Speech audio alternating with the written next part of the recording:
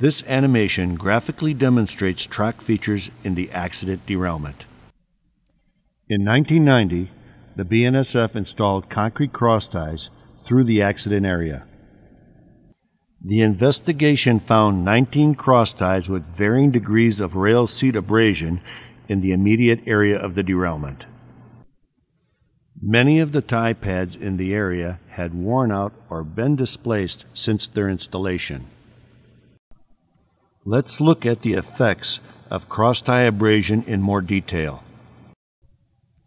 When tie pads are no longer effective, the cement surface of the cross-tie is repeatedly abraded by the flexing of the rail under load.